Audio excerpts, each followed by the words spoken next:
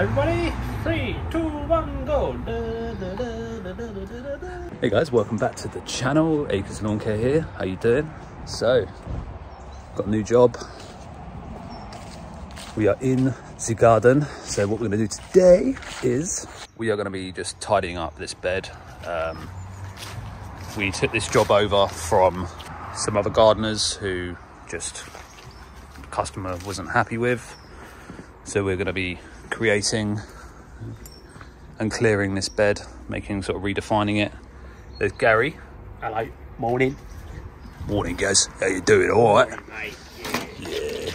Living in Beautiful weather today. I know, the sun is shining in the sky. The sun is shining in the sky. Right guys, let's get to this. You didn't lock it just now, did you? No. Okay. So we start off by just going to get the leaves out of the bed. I know some of you might be thinking, oh, I'll just leave them in there because it's great for the bed. Yes, it is, but what we're going to do is we're going to take them out and put them in a compost bin.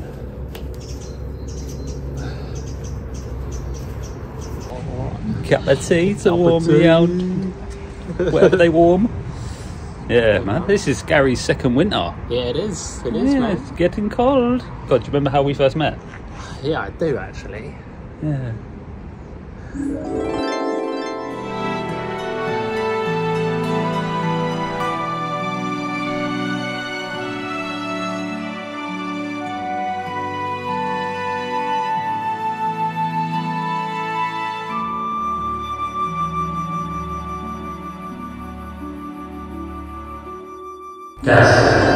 Gaz.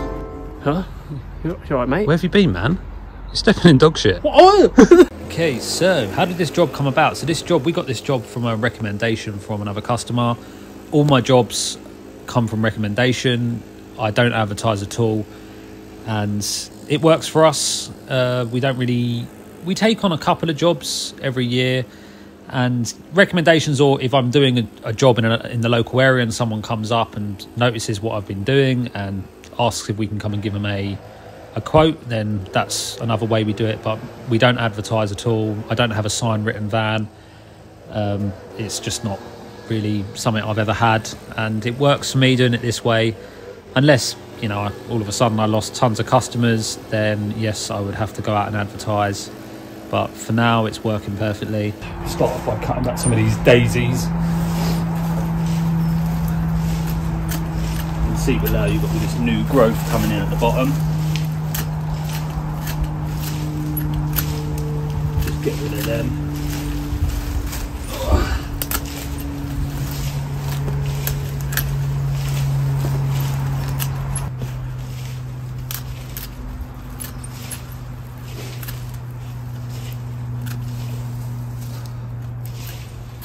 Careful not to cut back this sedum just yet.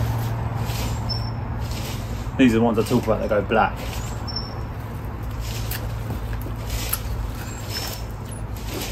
Quite like it when they go black here. Just gives the garden something a little bit different.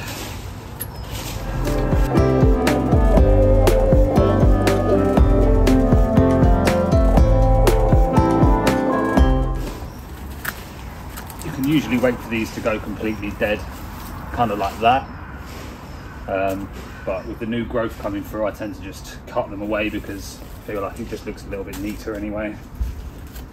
Before we usually take a job on, I always get the customer to send me a picture of the job just so I know what I'm sort of going into, and I can get an idea of what sort of plants are in there as well. So, you know, I'm always forgetting plants names, but I can just sort of go over it and just do a little bit of studying. So when I do go in and sell myself, I can sort of say, right, this is this plant, this is what's going to happen with this and this time of year and so on. And I think that's really important. Forget me not, so I leave that one in. Just nice blue flower coming into sort of February time. Go through, try and leave what I can. Normally they will come back up anyway.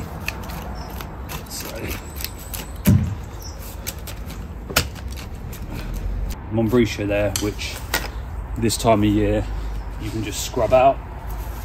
So if you tug at it, normally it would just come out anyway. quite look at the size of that one. So, and that will come back again next year. This here is quite low, so what we will do is just use this branch here.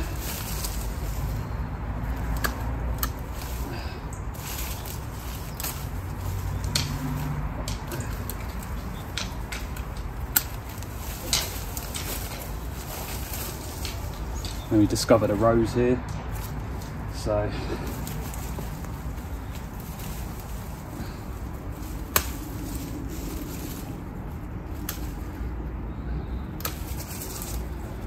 I'm going to cut this rose back.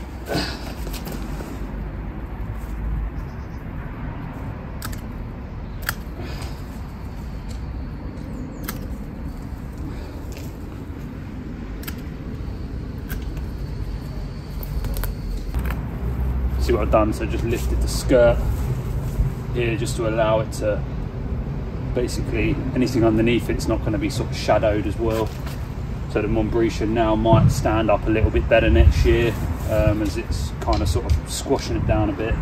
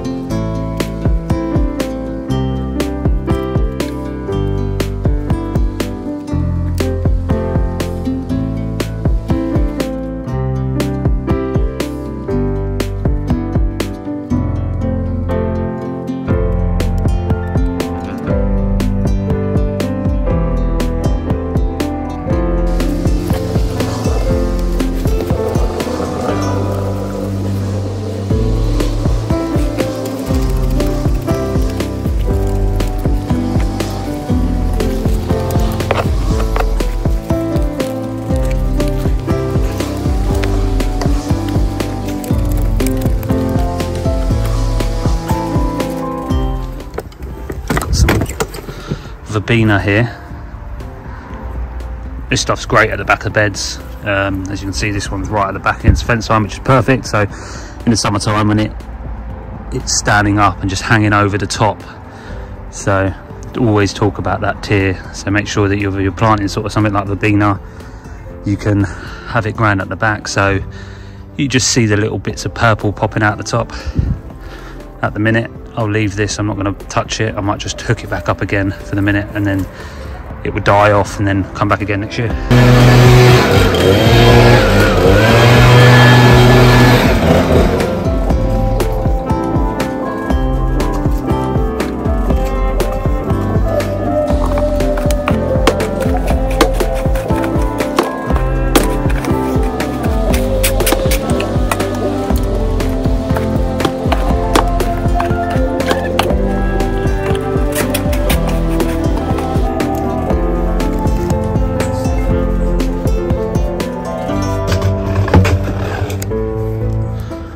So far, looking a bit better. Been instructed that we don't mow the lawn here. Husband likes to do it, so we're just doing the things that other people don't like to do, basically. And that's all the weeding and getting in there and digging it all over. We need a trowel, man. What do you need a trowel for? The Just easy to work with. Yeah. Instead of like using bigger tools or like small bits. Yeah. Is it not in there? I swear it was. I don't know, man.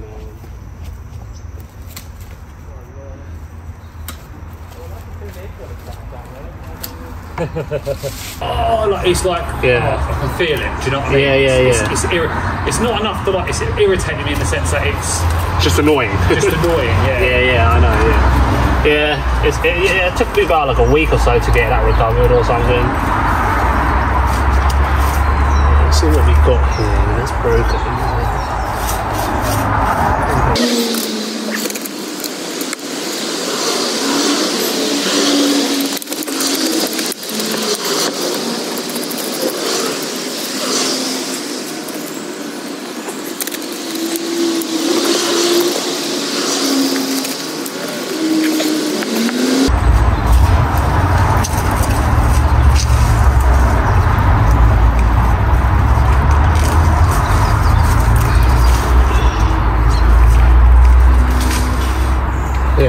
had it for now? Like 2 days, is it? I think about a week now.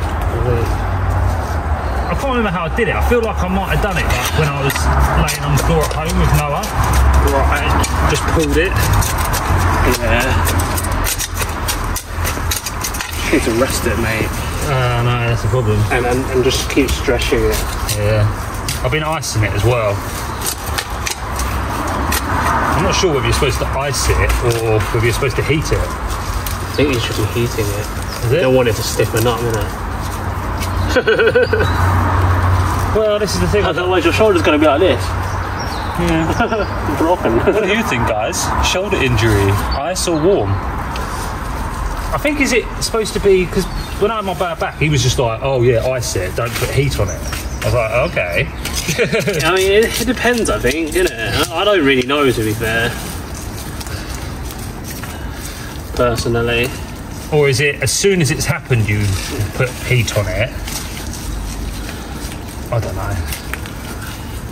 I don't really know either. I think it's ice if you're resting it. If you're working, probably maybe heat. Maybe, yeah. So obviously heat will allow the muscle to probably relax a bit more, won't it? While working, yeah.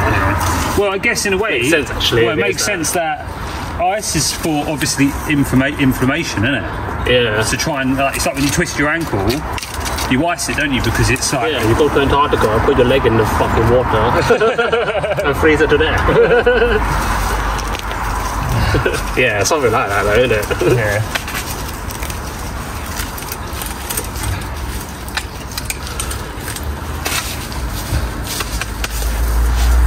Something like that.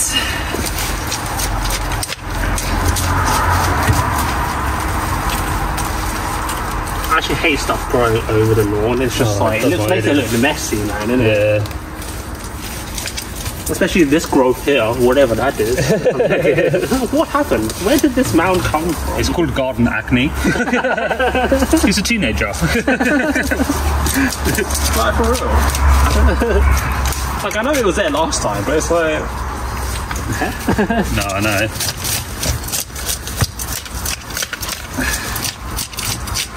You've got the small hole, I've got the big hole here.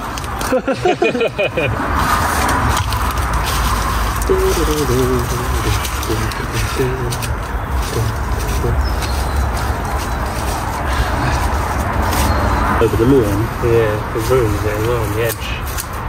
So I cut it right back a bit. And then take it out completely, yeah. Okay.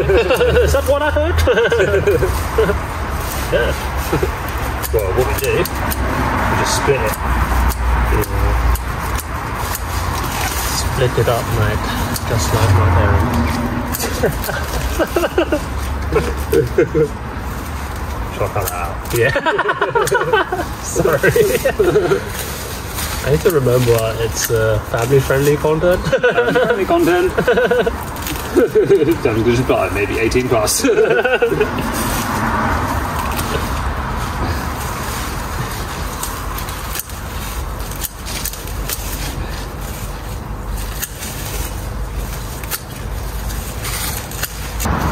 Optimal garden maintenance with Gary.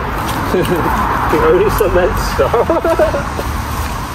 If Gary had it his way, this would all be tennis courts. It's all about the youth these days. We like to keep them, healthy. Yeah. Keep them off the streets, meet new friends, potentially do more drugs. That's the trade-off. What Gary meant to say is don't do drugs. I don't know what you're talking about, man. I don't do any. No. We've never done... Well, I've never done drugs. Neither has Gary. You've never done drugs, Man, everyone does drugs, man. Everyone takes medicines, isn't it? Paracetamol, ibuprofen. Exactly. That's what I'm talking about. Like the other day. That's why they call it a drugstore. And an ibuprofen at the same time. Oh my god. Let's just say my back felt great. Can't remember what happened. There are 9 million bicycles in Beijing. You're like, shut up, Alex. I'm gonna start raking some stuff. Start raking. I'll just start. Just give my knees a little bit of a rest. Yeah, I'm gonna blow some more of these leaves out.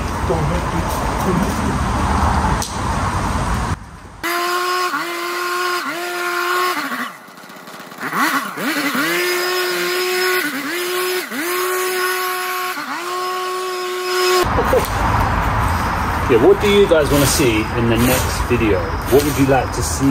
Yeah, let us know in the comments below, my friends. And also don't forget to subscribe. You should just edit that at the end of the video. What's that? And then end the video there. Yeah. Just make it really funny. Thank you. Again. Thank you. Come again. Right, so most of these bits here are all okay, nothing really needs cutting back at the minute. The verbena and stuff, like I said before, in the back there, that's all going to stay until it dies back, and then next year we just cut the dead off. So yeah, it's coming along all right. This little section here, this needs some work in the spring, sorry, winter time, like deep winter. And this guy here needs a bit of work. I need a bit of work, mate. Work hard, play hard. Everybody, 3, 2, 1, go!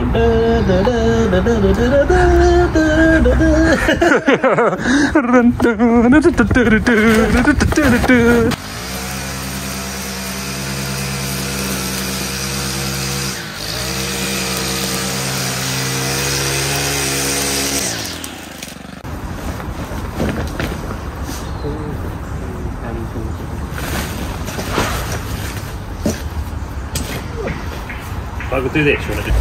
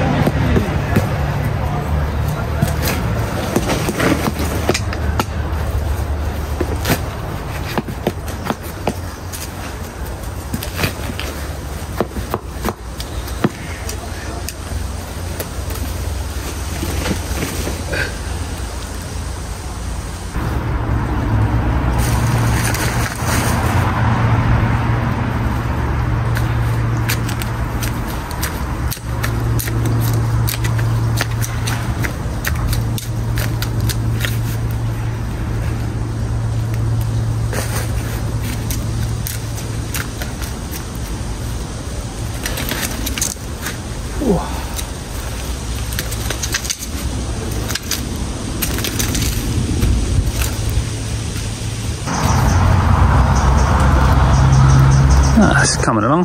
Just need a little bit of a hoe through there, there's not much in there.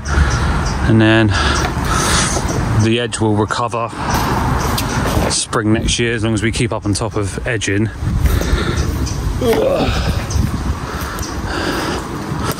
It's not looking too bad, to be honest. Sort of just redefining it.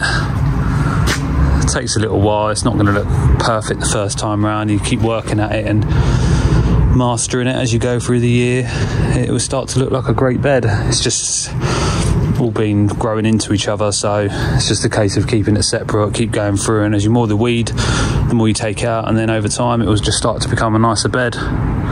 Add some soil to it. Once this is all tidied up and trimmed and whatnot, then we can get underneath there. I'm not sure what is going on under there at the minute. I need to speak to the customer. She's not here today, but I need to talk to her, see what she wants me to do with this, because that Lavatera and the Hypericon Rose of Sharon, that's kind of sort of all just merged into one, really. So we need to kind of sort of decide what we want to do with that, and maybe hack the Rose of Sharon back quite hard. But yeah, it's not looking too bad. It's not looking too bad. Yeah, I just thought we'd jump on and give you guys a video. Hope you're all doing good.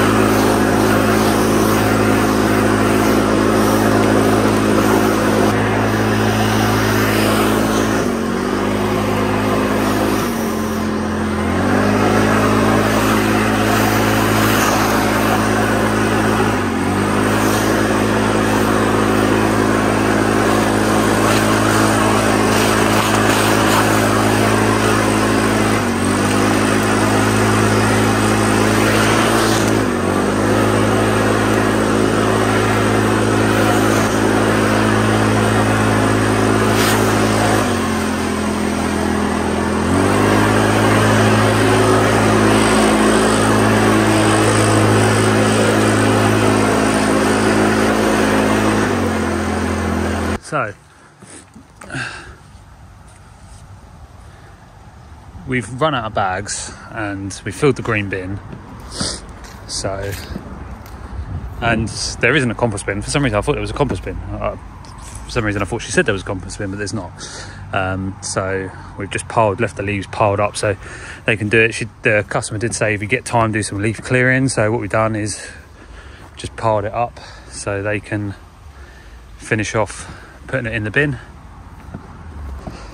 And then this is it then. So just a little bit of work, tidying up and stuff, getting ready for autumn. Not too bad, it's getting there. Lovely jubbly. Cheers for watching, guys. Thank you so much. Take it easy and have a good one.